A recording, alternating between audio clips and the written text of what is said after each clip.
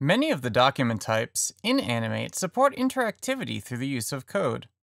We'll have a look at a few ways of making content interactive with HTML5 Canvas. Inside of Animate, we have two layers. One is simply a background layer, which is a grassy texture. And then we have a ladybug layer. And on the ladybug layer, we have a movie clip instance of ladybug. The first thing we'll need to do to make this interactive is to give the ladybug an instance name. We do this through the properties panel. Let's go ahead and just name it bug. All right.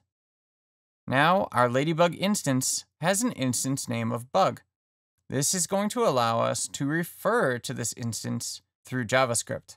To add any sort of code to make an interactive, we'll need to use the Actions panel. Choose Window, Actions to summon the Actions panel. As of yet, we have no code whatsoever. A simple way of adding code to a JavaScript document is to click the Add Using Wizard option here.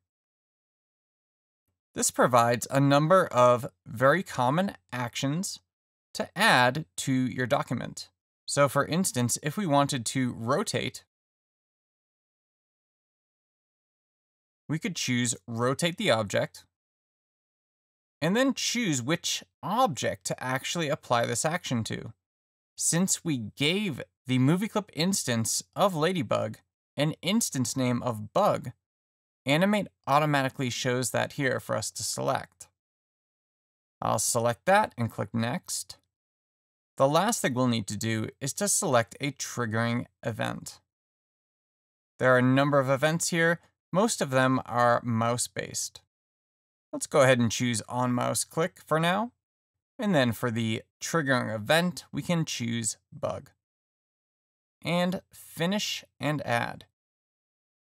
So this adds a bit of code to our content.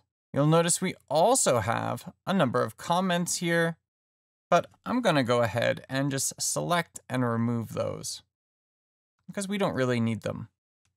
So this code is going to go ahead and change the rotation by 30 every time we click on the bug. But that's not quite what we want. We can actually go ahead and make the ladybug always look toward our cursor as we move it across the stage. To do that, we're going to have to enable Mouseover on stage. So on line 1, we're going to paste in some code that's going to say stage.enable Mouseover and give it a value of 30.